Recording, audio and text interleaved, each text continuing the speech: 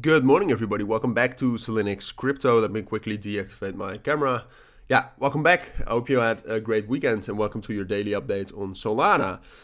Which, I mean, to be fair, the price is still at the same levels it was at yesterday. All right, so then you could say, well, there's not much to talk about, but I would argue that that's not true. I mean, for Solana right now, the market structure is quite interesting, all right, because it was, or at least I thought it was, after that bearish breakout last week. I thought the main direction and the main expectation would be that, you know, we might grab some liquidity up here, which I've shown you yesterday. I've shown you that yesterday as well. That there was quite a lot of liquidity to the upsides. Like when Solana got a bearish breakout, we instantly started to have a lot of short selling. So what that created, as you can see right here, is a lot of liquidity. So we grabbed that. But now Solana actually broke above this trend line, for example, as well, which this should have been a pretty strong trend line.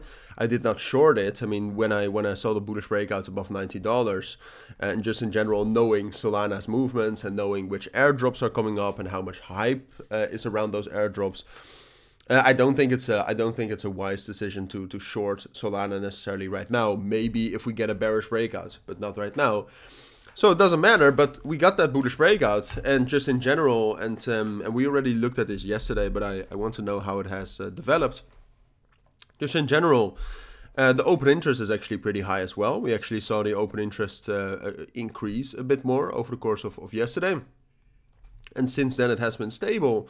So there's actually reason to be relatively bullish on Solana. The volume has gone up quite a bit as well in the last 24 hours. Is dropping down now, which is a bit weird because it's the start of the week.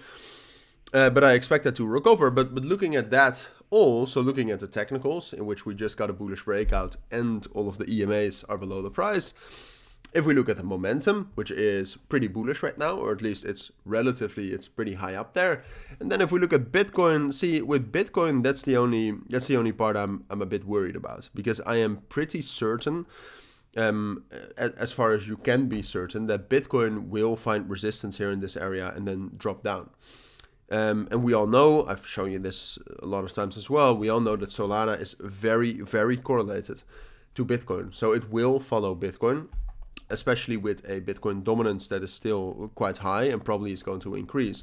So that's the only thing I'm looking at and thinking, that could be a problem, all right? Looking at all the other things, I would say it's most likely, and this is what I said yesterday as well, that we will get up to 102, all the way up to 106. And I also still think this is most likely, because even though I think bearish momentum for Bitcoin is most likely, on the short term, it's very, very realistic, we'll still get a spike up. So that could correspond with a spike up for Solana up to that 104, 102 level.